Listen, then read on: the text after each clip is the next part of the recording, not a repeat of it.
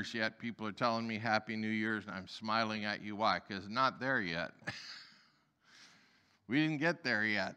At midnight tonight, Happy New Year. Next Sunday morning, I'll say it to you and invite you to tell everybody else the same message, but I'm still working on last year. Why? Because there's some cleanup to be done. There's some things that need to be tidied up, some bows that need to be tied, some trash that needs to go out, a life that needs to be prepared for a brand new year. And I've been talking to people, and I've been walking with leaders and other believers, and I hear things like, I feel tired, I'm discouraged, I'm ready to quit. I just feel like I'm going through the motions, but nothing's going on.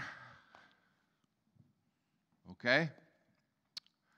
And so you want to walk through the gate into 2023 there? Or shall we make some adjustments? Well, you got this afternoon, and you have this evening. Let's make those adjustments. Because as I listen to the stories of others and look at my own heart with its struggles, one conclusion that I come to is that one of the most common causes of frustration and discouragement in you and in me is simply this: misplaced priorities. Misplaced priorities. With the push and shove of the 21st century, we end up being bullied into majoring on minors. We waste our energy on urgent secondary issues. We get coerced into doing what everybody else wants or feel compelled to be whatever they need us to be, instead of stopping for just a moment and understanding what God wants from me. Why? If you're a believer in Jesus, you serve before an audience of one, and it's not me. Because when it's all over, I'm not going to be the one chatting with you. You will stand before the King of Kings and the Lord of Lords, and he will ask some hard questions to which you will answer with all the integrity in your heart, because he knows when you lie to him. And you will tell him exactly what you did and what you said and what you thought and what you felt. And so why don't we start there today?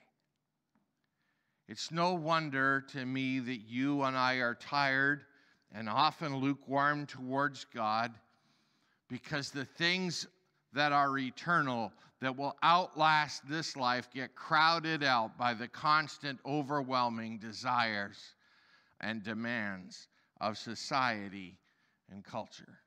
A few years ago, my partner focused on a couple of verses for an entire year. One of them was this one. Let me put it up for you.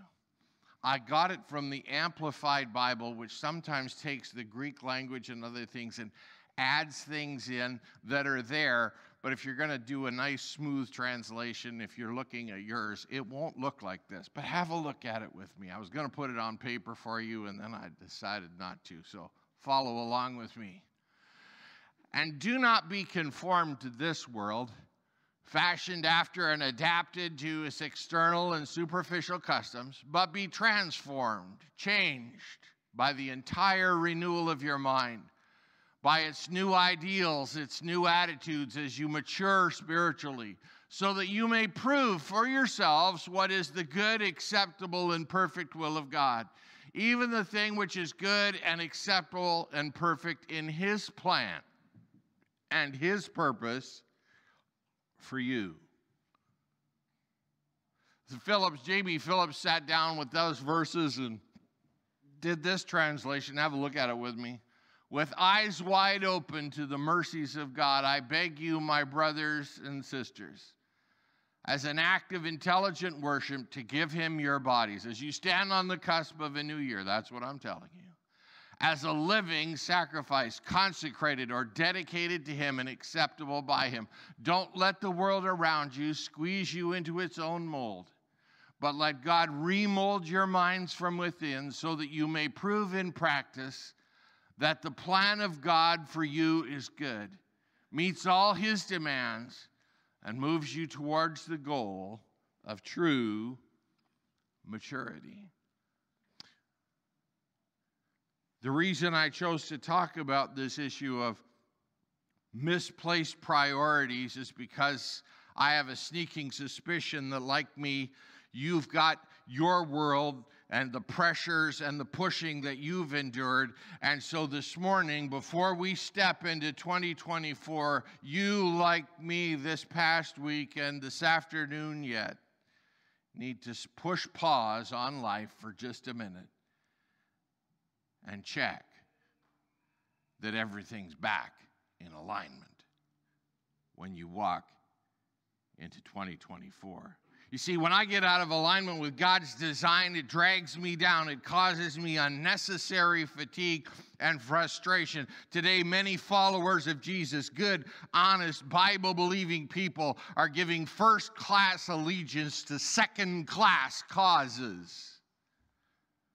Those causes, whether they are personal or cultural or political or social, are ultimately going to disenchant and disillusion you. And so the Apostle Paul comes at you again with these words: don't live the way the world lives. Don't let the world squeeze you into its mold. I want to talk today and look at God in God's Word is a concern that what I want to look at is a concern that requires my attention periodically this morning. The question is one of course correction. This morning is an appeal that must come regularly to the heart and life of every genuine laborer for Christ and his kingdom. And it is simply this: how is God's Word pushing back against my current direction, focus, priorities, and purposes? Is the pushback you're getting the devil, or is it the Lord? Because I've had people tell me, it's the devil. And I could see that he had nothing to do with this.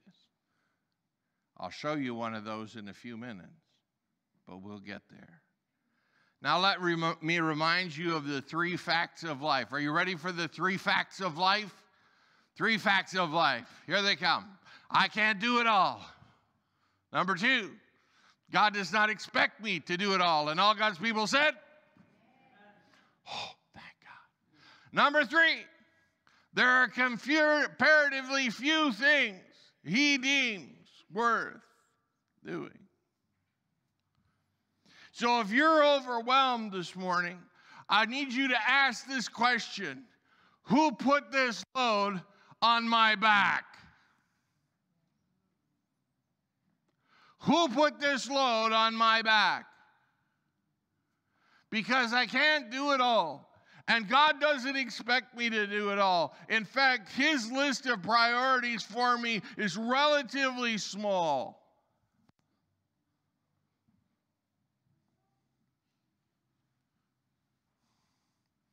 Don't copy the behavior and customs of this world. Let God transform you into a new person by changing the way you think. You say, how am I supposed to do that? Well, there are 2 rails in life. I'm old enough to remember the railroad, and I'm not European. I was born in the dusty plains of southern Saskatchewan, flat as a pancake. You stand on a molehill and you think you can see just about to China. 2 rails. What are the 2 rails, Pastor? 2 rails that God has for you. Number 1 is the new commandment for transformation. The new commandment, I'll get you. Just patient. Here's the other one, is the new commission. It deals with testimony. The new commandment, oh, that's easy. Here you go. A new commandment. This is Jesus now. I'm not telling you this stuff. I'm not making this up, okay? Just so you and I are on the same page. A new commandment I give to you, that you love one another. Just as I have loved you, you also are to love one another. That's the call for transformation. Can you see that in there? Now watch this. By this all people will know that you're my disciples if you have love for one another. There's the second call. It's to what? Testimony. Two rails. Transformation and testimony. That's the new commandment. Here's the Great Commission, or the New Commission. Here we go. Come on.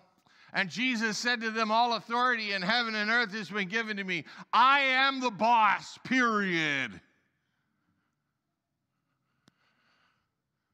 Go, therefore, and make disciples of all nations, baptizing them in the name of the Father, the Son, and the Holy Spirit. What's he talking about? I gave it to you. Testimony. Go everywhere and tell everybody. What are you going to tell them? Well, you're going to teach them to observe all that I've commanded you. We're talking about transformation now. A good teacher teaches two ways. Number one, he teaches by laying out the process and understanding the issues. The second way he teaches is by life. And Jesus told the 12 disciples, I want you to go and testify to what has happened to you. The second thing I need you to do is to show everybody else and tell everybody else what I commanded you. And I'll tell you what, I'll stick with you until it's over. You say, who does that? Oh, 2 people, 3 people. Oh, well, let me give you one. The Apostle Paul writes these words, however, I consider myself of no great value to me, so that I may finish my race in the ministry I received from the Lord Jesus, to testify to the gospel of grace. Notice there are 2 things first here in his task. His first task was to finish my race. The second thing he was given, he says, is the ministry that he received from the Lord Jesus. You say, well, what's the race? Well, let's read a little bit, shall we? Philippians chapter 3, I'm going to start at verse 8. I'll put it all on the screen for you so you can follow with me. But even more than that, I can consider everything a loss because of what is worth far more, knowing Christ Jesus my Lord. He's just finished talking in the context about his past. He's got an education bar none. He's from one of the families. He's got status coming out his wazoo. He goes anywhere, and because of his education, his status, and his family's standing, and all those other nice little buttons, he is somebody in the culture. And he says as he begins this that he considers everything of that to be a loss. What everybody else is fighting for finances, status in culture, and a place to stand where everybody looks up at you, he said that's a loss. Why?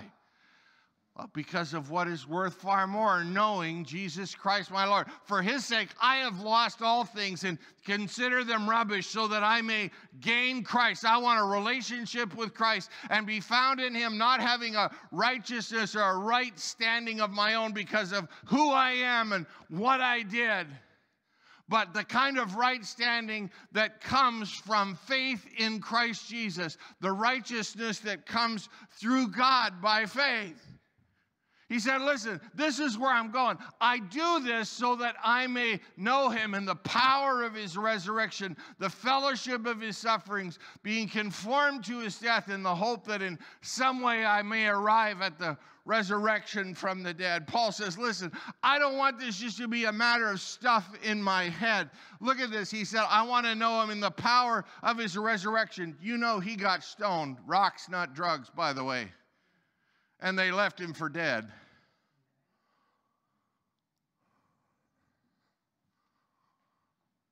And the fellowship of his sufferings, oh, he knew all about that. being conformed to his death in the hope that in some way I may arrive where he did at the resurrection from the dead. Paul, but you know him. He said, no, you don't understand, but I want to know him. Yeah, but Paul, you've got the intellectual capacity and the experience. He said, you don't understand. I'm not there yet. In fact, he goes on to say, not that I have already obtained this. What is this? Christ's likeness. I haven't got there yet, or I've reached the goal. Here's the race I'm running. I press on to take hold of that for which Christ Jesus took a hold of me. What was that? First T, transformation. I want to be a different person. I want to be the person that when God looked at me in my mother's womb, he said, I got plans for you. I got things for you to do. I got a future for you, not only in this life, but in the life that is to come. And I am ready to do this. Paul said, I'm all in.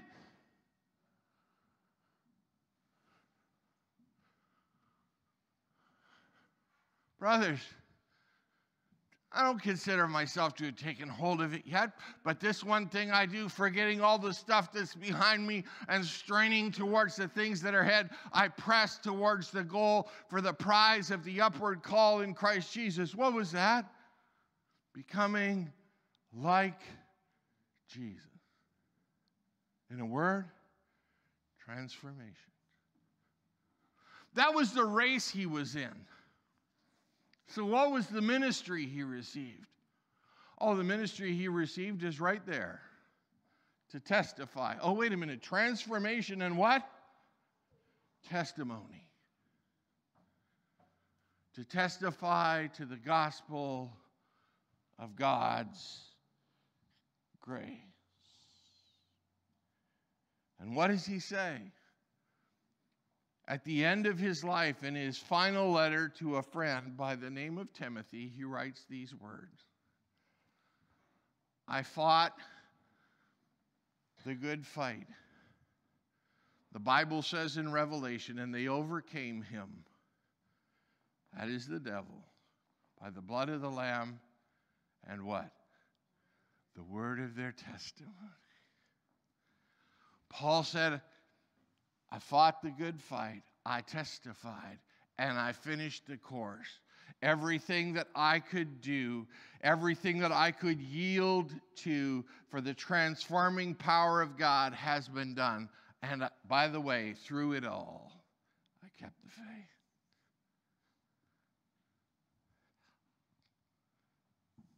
I want to be able to say that at the conclusion of my life, that I finished the race towards Christ's likeness. I completed the ministry you gave me to do.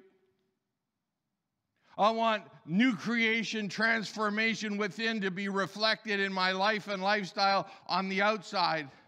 I want to be prepared to share the testimony of the source of the power for transformation and be changed and be allowed to share with everyone that God opens the door to me for, that they too may come to a saving knowledge of Christ. And that's why I want to talk to you today about realigning your core priorities. Why? Because there's only two.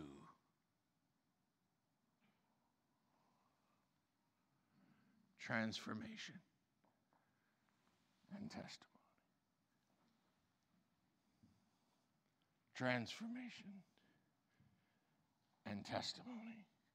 Paul refused to be distracted from what mattered most. He kept on track with his purpose and his priorities. He fought for them all throughout his life. And if you want your life to count, like I want my life to count, if you want your ministry, your service for God, whatever that is, wherever it takes place, to make a difference, the starting point is to clarify what matters most in your life and then reorder everything else around it.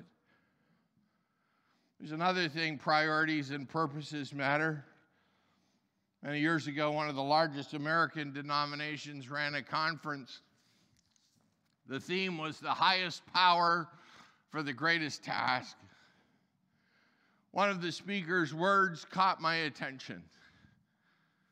Fortunately, they published those things. Here's what he said.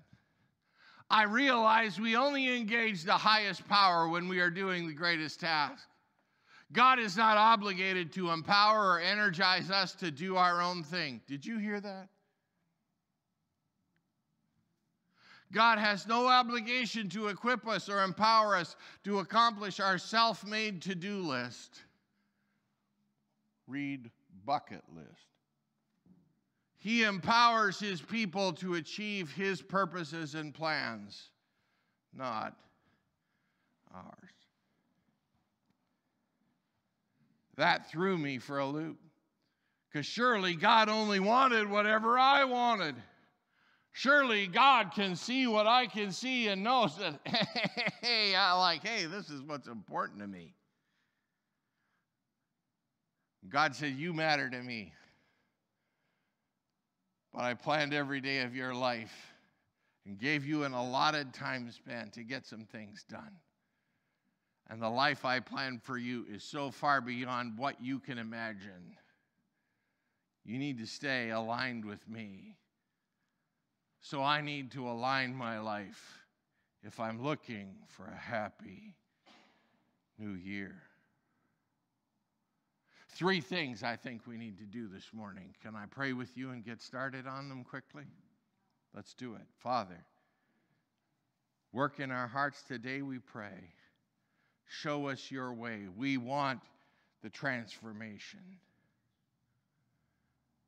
And God, we need to be people with a testimony. In Jesus' name, amen. Realigning for the Happy New Year. First thing I have to do then is I have to adopt God's agenda. Adopt God's agenda. What is God's agenda in the world? Well, God's agenda is not economic. It's not an entertainment agenda. It's not a political agenda.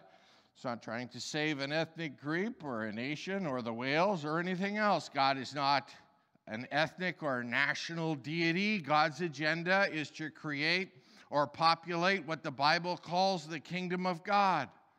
Simply put, God wanted a family.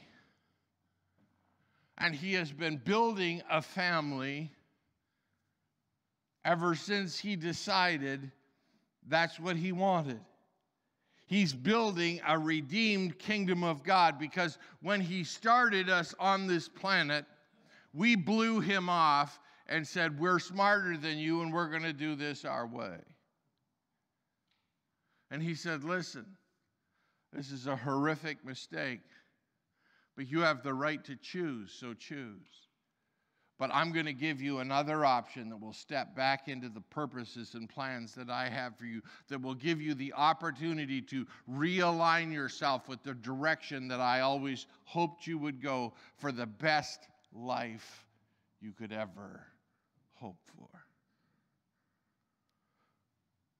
Jesus said these words as he began preaching, the time is fulfilled and the kingdom of God is near. What did he say? Repent. Repent is a 180-degree turn from your way to his way. Turn around and believe the good news that God has sent. Somebody asked me the other day, he said, you know, preacher, when is it all going to end? Oh, I can tell you that. You can? Oh, of course. I know exactly when it's all going to end. You do. Could I have a date, please? Oh, I don't have one of those for you. But I can tell you when. It's found in the Gospel of St. Matthew, chapter 24 and verse 14. The words of Jesus, and he said this, and this gospel of the kingdom will be preached or declared throughout the whole inhabited earth as there's the word, testimony to all the nations. And it doesn't say nations, it actually says ethnos, to every ethnic group. And there are groups we haven't reached yet. To all nations, and then what will happen? Then it'll be the end.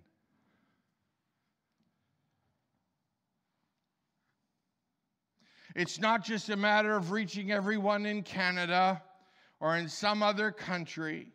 Circle the word all. God cares about all peoples. He doesn't care anymore about one than he cares for another. Jesus died for the whole world, not one brand or band of people. Jesus said the end comes when everybody's had a chance to hear. So here's what I know. History is moving toward a climax, and he said the end is not going to come until everybody God wants to hear has had opportunity to hear. You can debate Bible prophecy. Show me your charts and maps. Those are very interesting. I've spent hours with them myself. You can watch the news every night with your Bible open. But here's what I'm going to tell you. Jesus isn't coming because you can read the signs. He's coming because somebody testified to the transforming power of God in their life. And when the last word of testimony has been shared, then will the end come, chart or no chart. It's over. Now, the kingdom of God is a major theme in Jesus' ministry. And the kingdom is used 157 times in the New Testament. Did you know that? Kingdom was Jesus' favorite description of what God is doing in the world in preparation for the next. The next what? The next world, of course. You know that, right? Enough. It's what Jesus cared about more than anything else. That is his agenda, building this kingdom of God, not building my career or my status, not building my country or my business, but building the kingdom of God. You say, well, preacher, what does the kingdom of God look like right now? Well, let me tell you what it looks like. People from every tribe, tongue, and nation who choose to submit wholeheartedly to the lordship of Jesus Christ, who are consciously working to fulfill God's purposes through their lives on this planet. Why? Because if they'll get transformed and testify, then will come what? The end. The kingdom of God is a people. It is not a nationality. People have citizenship in the kingdom of God from everywhere. And if not yet from everywhere, that's part of the holdup. The current shape of the kingdom of God in the world is made up of people who have 100% bought into the fact that God has a life for them now. They are going to fulfill his purpose because that fulfilling his purpose for them will transform them into the people he intended them to be, prepare them for the world that is yet to come, and get them set up for a life beyond their wildest dreams. Here's the bottom line. You want to know what matters to God? People matter to God. The old preacher said to me, son, you can't take it with you. There's only one thing you can take with you, he told me. People. You can't take your bank account, but you can take your family. Does that matter to you? You can't take your Cadillac, but you can take your coworker. Hello? You can take the gal who lives next door and the guy who's up the street, the check-in, the teller at the counter. He'll take anybody, because all that matters to God is what? People. It's all that's ever mattered to him. He wants to transform them, to make them new, to realign them with himself. He's got a purpose and a plan in this life that stretches beyond this life. And the only way people get transformed and prepared is that other people who already know do what? Testify. That's the word. And if you were going to realign yourself for 2024, there's only two things that matter. that you're being daily transformed into the image of Christ, that people can see that God is reshaping you into the person He always dreamed you could be. And that you, at every opportunity that you are given, share that good news with other people, because people matter to God.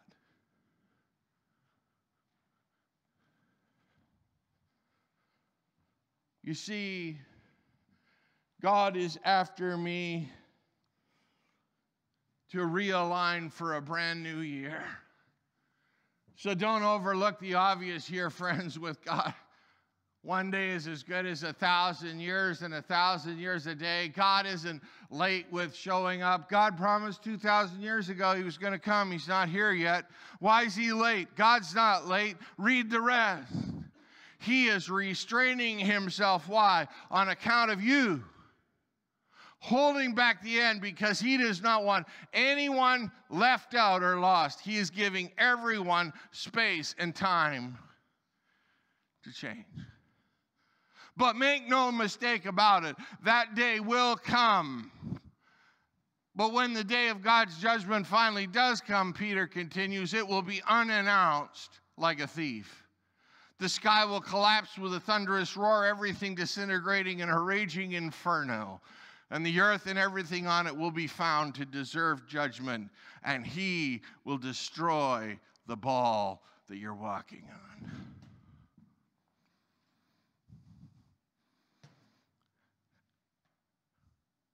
And then He'll start again with you.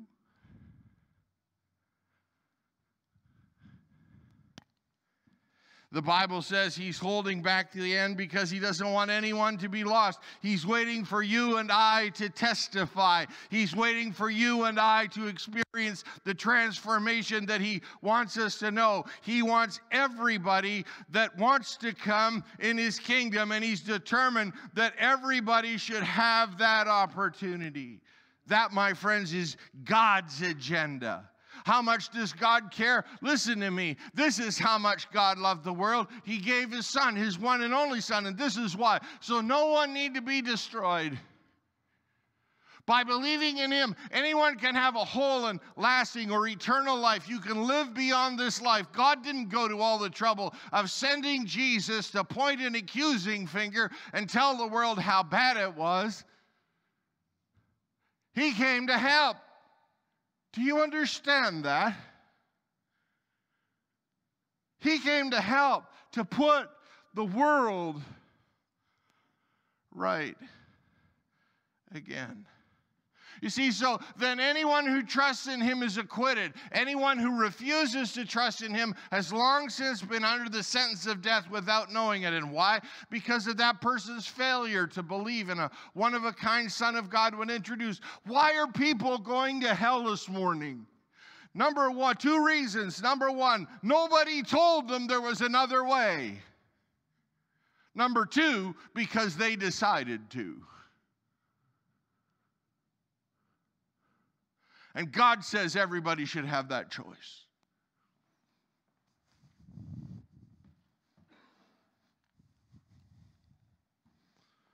That's how much people matter to God. Does it matter to you? Should. Because here's what it's going to look like when it's all over. God said, I can not only see today, I can see tomorrow. And I'm going to tell you what tomorrow looks like. Let me let you in. He parts the curtains. Here's what He said. They're singing a new song to Jesus. You are worthy to take the scroll and open its seals because you were killed.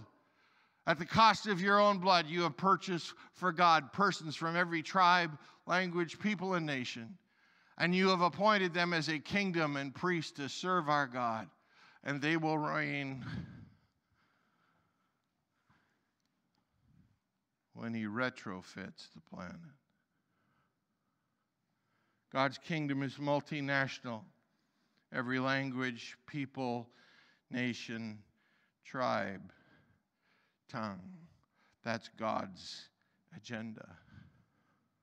What's number two, preacher? Well, in order to adopt God's agenda, you got to abandon the distractions. The secret of effective life in one word is focus. Let me tell you a story. Let's read it. Here we go. Here, let me tell you what's happening. Judah has done bad. I mean, really bad. So God destroyed their nation. Okay? And let the grass grow over the fields for 70 years. At the end of 70 years, he gathers a group of people from that nation back together and says, I'm going to replant you. Here's all I need you to do. You can get yourself set up, but here's what I want you to do. I want you to establish a house for me. That's what I want. Are we clear? Yep. So I'll get you home, and you build the house. Deal? And they packed their wagons from wherever they were in the Assyrian and Babylonian territory and headed home. In the second year of Darius, Haggai chapter 1, verse 1, that's not on the screen, reads, on the first day of the 6th month, the word came to the prophet, to the governor, and to the high priest. Verse 2 on the screen. This is what the Lord Almighty says. These people say the time has not yet come to rebuild the Lord's house. And the word of the Lord came through the prophet Haggai. Is it time for you to be living in your paneled houses while this house remains a ruin? This is what the Lord Almighty says. Give careful thought to your ways.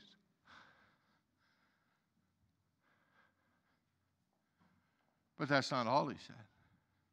He said, here's the deal. You have planted much and harvested little. You eat, but you never have enough. You drink, but you never have your fill. You put on clothes, but you're not warm. You earn wages, only to put them in a purse with holes in it. That sounds familiar. This is what the Lord Almighty says. Think about that.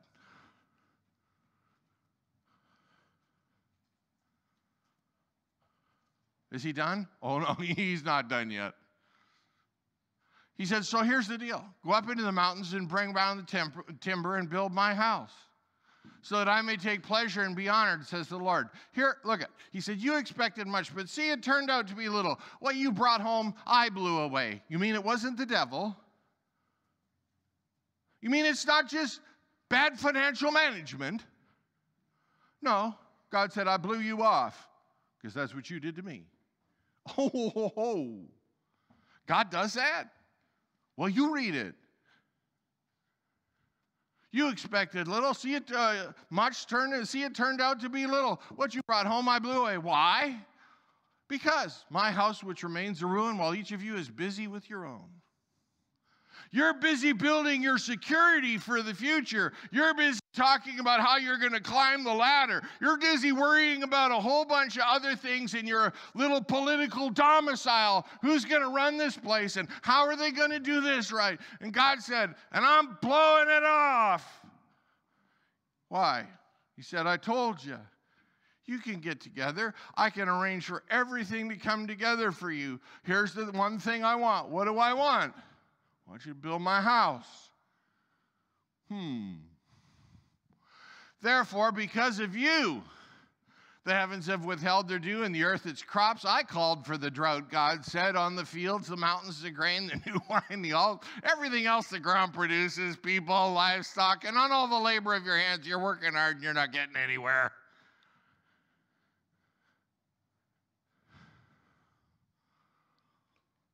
This is what the Lord Almighty says. Do what?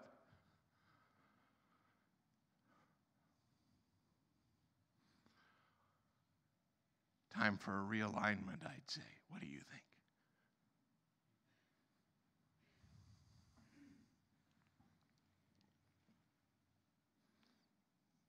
God says, think about where you're at and what's going on.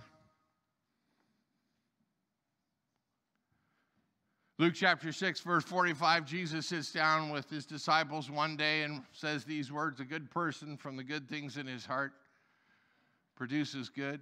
An evil person produces evil things from the treasury of an evil heart. What you say flows from what is in your heart. So let me ask you this. He said, why do you keep calling me Lord, Lord, and then don't do what I tell you?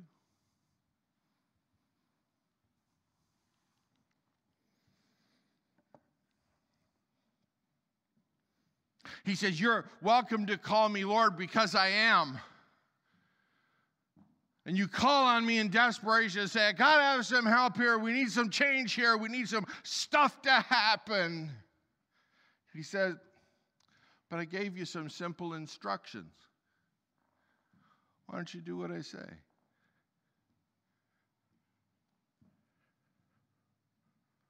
You see, therefore, since we are surrounded by such a huge crowd of witnesses, people who've gone on before us, who've believed God and walked with God, witnesses to the life of faith, let us strip off every weight that slows us down and the sin that so easily trips us up. There's stuff in your life that is a problem, as there is in mine.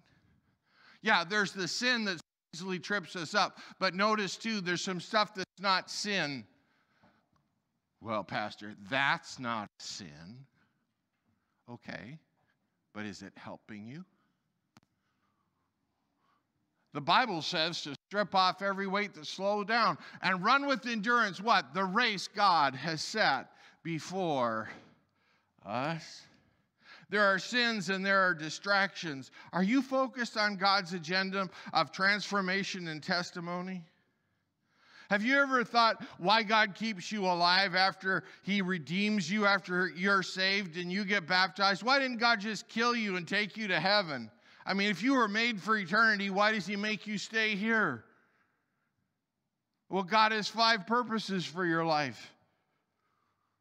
5 purposes. Let me show you quickly. You know these: worship, fellowship, discipleship, ministry, and evangelism. God wants you to worship him. That is to submit your entire life to him and his program. He wants you to fellowship. He wants you to talk to other people and become part of the family of God, because he's always wanted a family.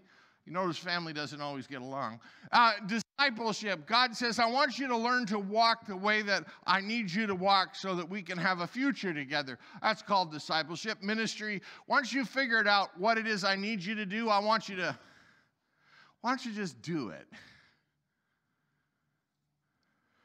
And finally, he said evangelism. Then I need you to tell people about what has happened in the life that I gave you. Since I transformed your life and started to spin things around and you started listening to me and seeing change happen. You know, you can do 3 out of 5 in heaven. Which ones can you do in heaven? Well, you can worship, that's for sure. You can still submit to the will and design of God and praise his name in song. You could fellowship together, yeah, because there'll be other people there. The Bible says that when we get there, though, we shall see him and we shall be what? Oh, like him. So that one's done. Ministry. Can you serve God for all eternity? Oh, okay, so that one's on. Evangelism. Can you do that? No. Why? Because that's all finished. What are the 2 things that you can only do here that matter to him? You see, as a tree falls, so shall it lie. The way you get out of here is the way you go in there. Only what's in you that's Jesus survives the transition. The other stuff he doesn't want there because that's what's causing all the trouble here. You will be as much like Jesus as you can be before you leave. Paul said he'd finished the race. And he testified to non-believers about the gospel. Transformation and testimony, that was Paul. Interesting, Jesus is a boy, 12 years old. First words of Jesus. Do you know what they are in the Bible? They're in Luke's gospel. He says this.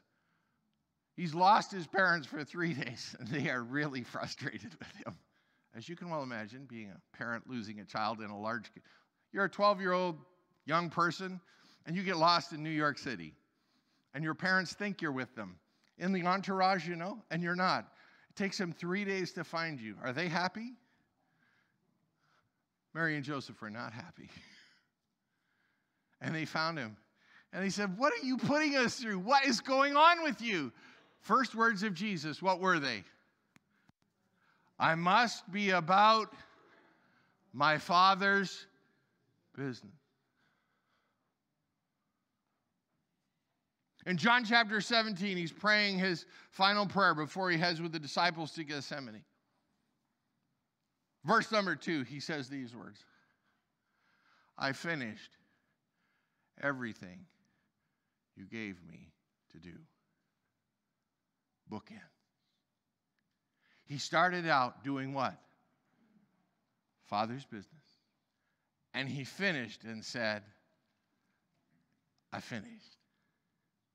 Paul said, I got started on this race and I got this ministry.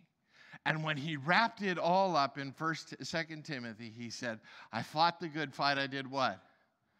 Finished the course. And through it all, I kept the faith. Testimony and transformation. Don't get distracted by the other stuff.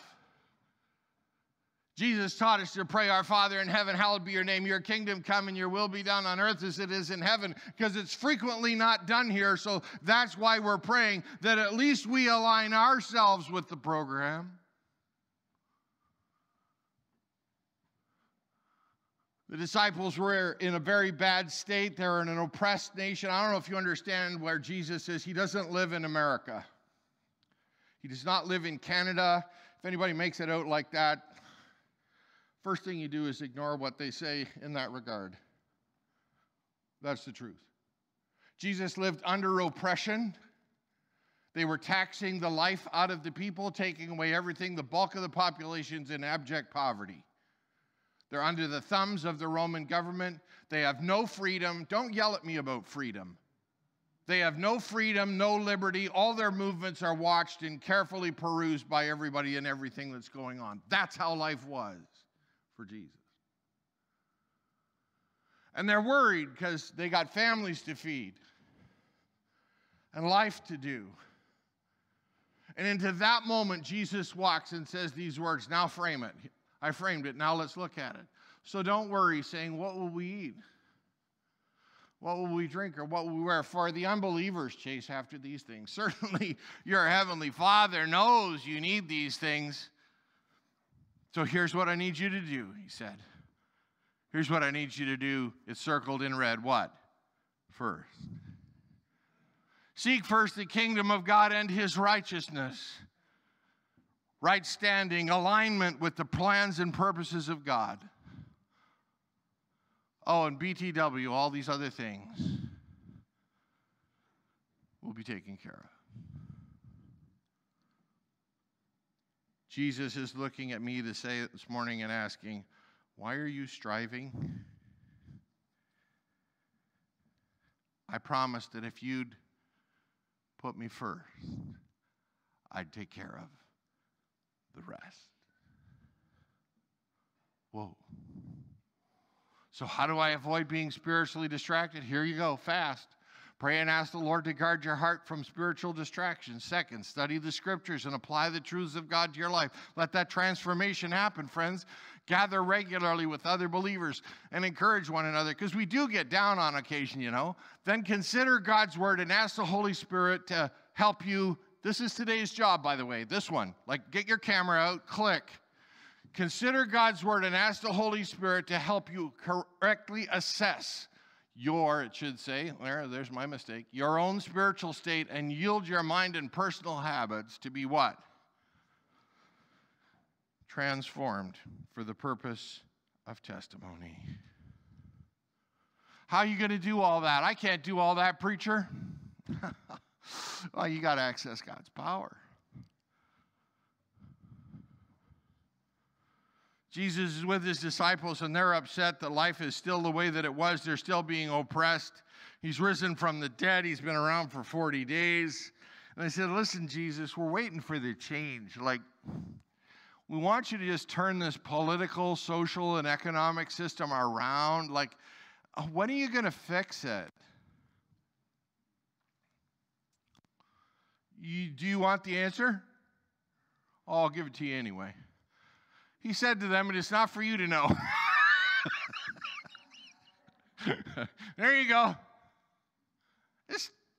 There you go. It's not for you to know the times or the dates the Father has set by his own authority, But here's the deal. Let me tell you what matters to you. You'll receive power when the Spirit comes on you, and you will be my witnesses. You will testify to the transforming power of Jesus Christ. In Jerusalem, Judea, and Samaria, to the uttermost parts of the earth.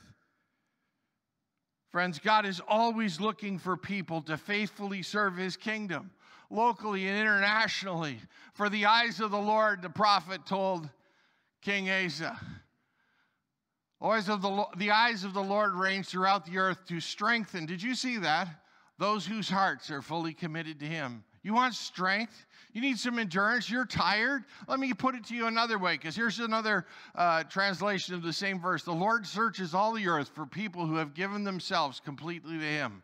He wants to make them strong. Do you need to be strong? Then you need to adopt God's agenda, ditch the distractions, and get access to his power.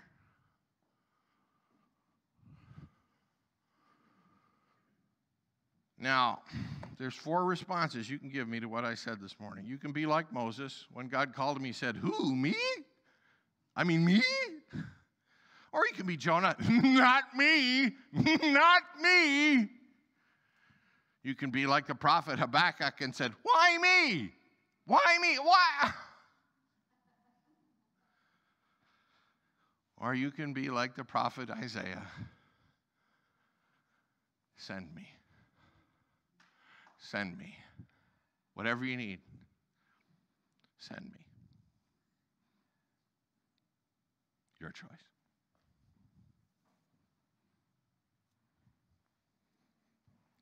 Who, me? Is that you? Who, me? God, you got to be joking. Jonah? No, not me.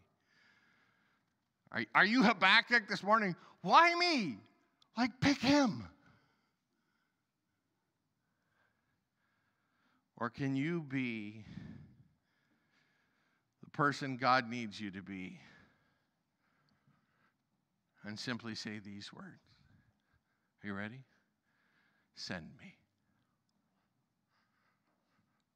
Send me. Send me. God, whatever you're going to do, send me. Watch this and we'll wrap it up. You ready for me? Let's do it.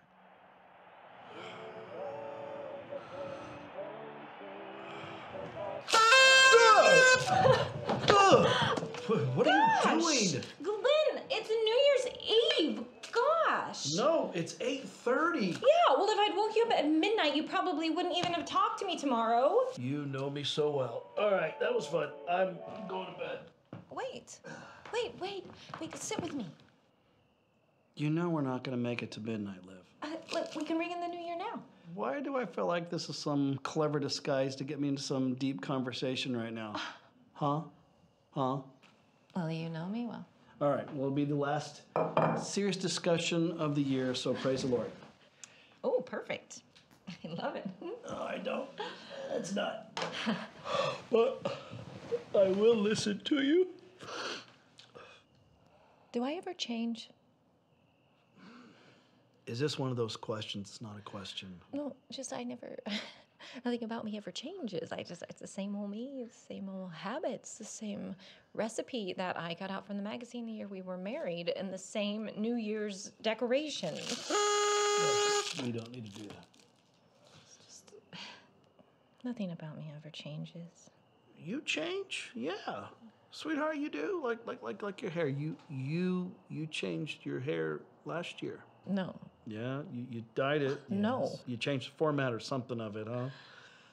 Oh, okay. I'm not into hair, sweetheart. Just, you don't get it.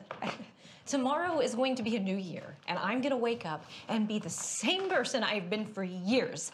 The whole year will go by. Nothing's gonna change. Don't you want to see a change in me? And you? And us? Gosh, and anything. Sure. Sure? Yeah.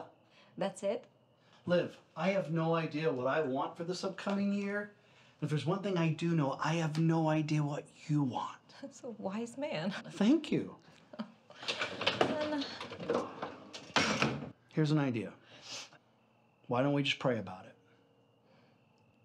Wait, are you being serious right now? Yes, I'm being serious. Why don't you and I, us together, just pray about it? We'll just ask God what He wants for this upcoming year, okay? And we'll just try to listen. You know me so well. Maybe I'll call you, hang up? Yeah, sure. I like it. Heavenly Father, thank you for your love for us. Thank you that you never let us go. Thank you for new chapters. Thank you for Liv and her heart, how she sees the world. Thank you, God, for attending us. Thank you, God.